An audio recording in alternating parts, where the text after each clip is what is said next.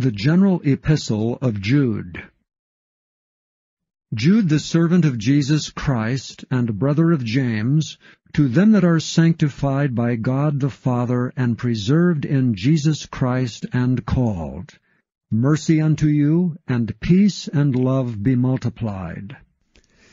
Beloved, when I gave all diligence to write unto you of the common salvation, it was needful for me to write unto you, and exhort you, that ye should earnestly contend for the faith, which was once delivered unto the saints. For there are certain men crept in unawares, who were before of old ordained to this condemnation, ungodly men, turning the grace of our God into lasciviousness, and denying the only Lord God, and our Lord Jesus Christ. I will therefore put you in remembrance, though ye once knew this, how that the Lord, having saved the people out of the land of Egypt, afterward destroyed them that believed not.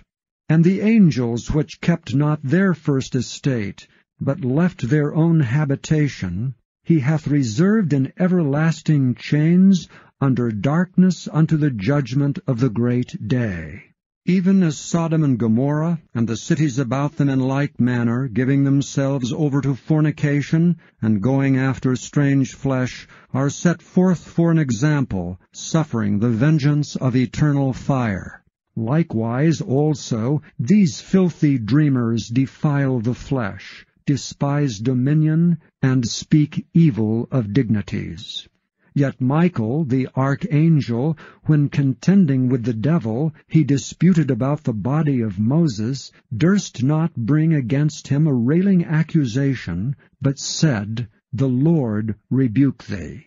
But these speak evil of those things which they know not, but what they know naturally as brute beasts, in those things they corrupt themselves.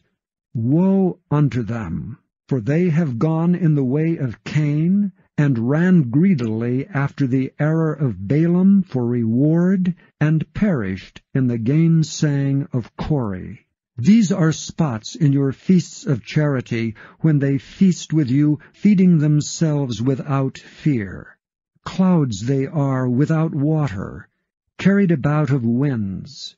Trees whose fruit withereth without fruit, twice dead, plucked up by the roots, raging waves of the sea, foaming out their own shame, wandering stars to whom is reserved the blackness of darkness forever.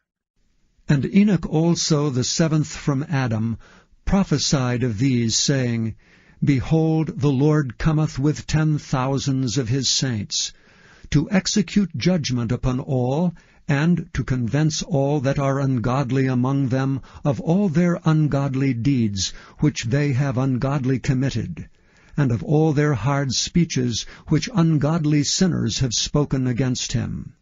These are murmurers, complainers, walking after their own lusts, and their mouths speaketh great swelling words, having men's persons in admiration because of advantage.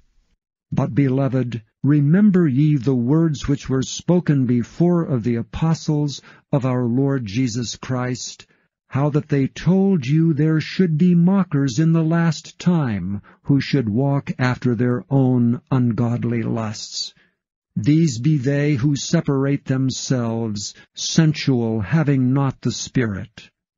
But ye, beloved, building up yourselves on your most holy faith, praying in the Holy Ghost, keep yourselves in the love of God, looking for the mercy of our Lord Jesus Christ unto eternal life.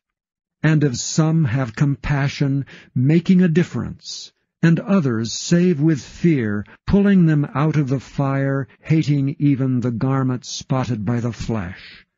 Now unto him that is able to keep you from falling, and to present you faultless before the presence of his glory with exceeding joy, to the only wise God our Saviour, be glory and majesty, dominion and power, both now and ever. Amen.